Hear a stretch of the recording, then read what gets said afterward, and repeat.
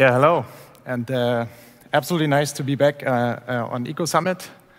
I had the chance to say something about Kiwigrid 2 years ago, where Kiwigrid was actually in a very interesting stage since we were looking for strategic investors to broaden up the portfolio of the company. And actually, we reached that goal that year. We got two really nice investors in with LG Electronics and also Innogy SE, not Innogy Venture Capital, Innogy SE. And so we could go into a new direction. And I would like to show you what we did the last 2 years, and I will show you what we will do in the next 2 years at Kiwigrid. And one thing actually is for sure the same. This is the vision of the company. We believe in a world that's seamlessly run on sustainable energy. And for us, it's very important to be seamless. That means for us, that is a very simple and broad access to renewable power everywhere for everyone. Wherever you want to build your own PV, whatever you want to drive your EV, or whatever you want to do with it, it should be easy and seamlessly, wherever you like it. And actually, we're still building a product, which is a platform which enables that access to sustainable power in B2B business. And B2B business, as we all know, is very hard, since we not only have to convince the users, we also have to convince the B2B customers. And that's our major challenge. And today, actually, Kiwigrid is a almost 10 million business, full digital. It employs 160 really passionate people in Dresden, Germany. We control 60,000 DERs containing EVs, storages, and micro CHPs. We also have a cross-sector ecosystem built up with almost 50 partners interacting with each other. And we have, as I said, really strong strategic investors to drive the company, with 1.2 million data points almost secondly requesting data or bringing data to our data centers. And this is the company today. And as I've been here 2 years ago, we promised that we will be able to have an energy IoT platform for every B2B business installed and set it up in 8 weeks. And this is something what we did. We achieved that. Our customers today, and I will bring some example later on, our customers can set up their own energy management or virtual power plant in 8 weeks today. This is a large achievement for Kiwigrid as a company. And, but still, in the next step, and we currently are an energy IoT platform, in the next step, we want to go more service, more closer to the customer, in order to really become our services scalable and in a very broad way to the users. And I will show you how. The first challenge from an energy IoT platform to become a really service platform is actually regulation. You have to integrate several regulations throughout Europe. And the problem is that regulations are not only technical, you also have to work in several foundations and you have to do the groundwork. Kiwigrid already did groundwork since 2 years, but we're still not at the end. But actually, and finally, we built a product to bring grid operators and energy retailers together. That's a large success for us. And we will come up with that product in the end of this year or beginning of next year. Second challenge is actually, currently our customers request several different values, but the products of our customers does not fit to the values the customers ask for. Our OEMs, PV suppliers, CHP suppliers, they offer hardware. What our customers want is self-sufficiency. That doesn't fit to each other.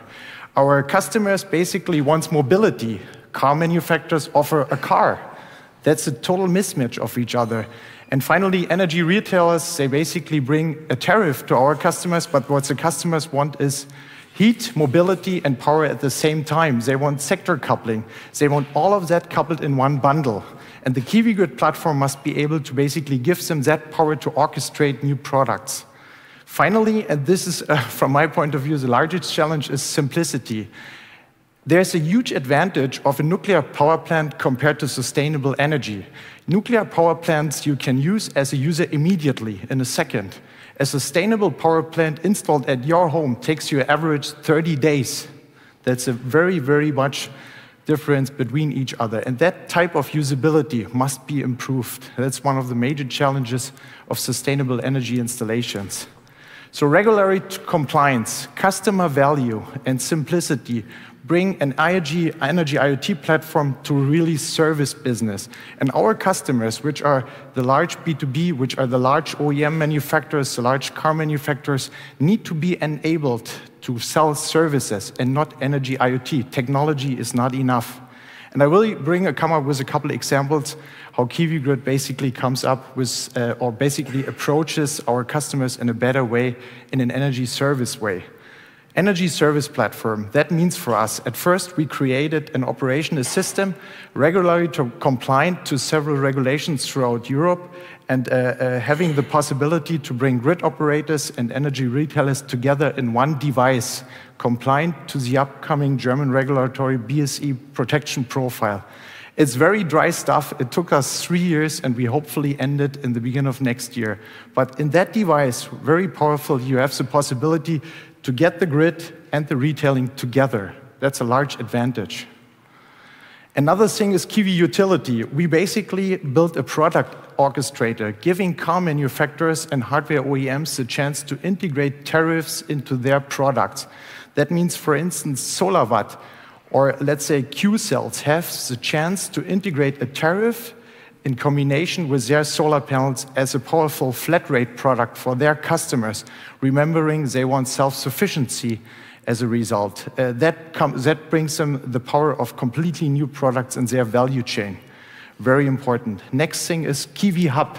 We understood in the future that we always bringing just technology to our customers. So we created a partner orchestration unit that partners can be orchestrated with their products with each other. That means, for instance, Q-cells come to us and said, hey, we have beautiful storage, we have very nice PVs, but we need a tariff to be integrated to have a full product. Yeah? So we brought them together on the platform, and they could build up a product for their customers.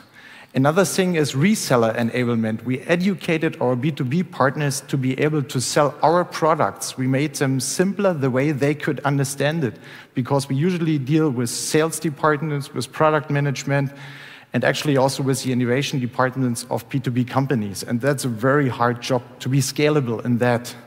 Furthermore, we built an installer academy. We started to educate installers with our customers to make them able to install those new type of products.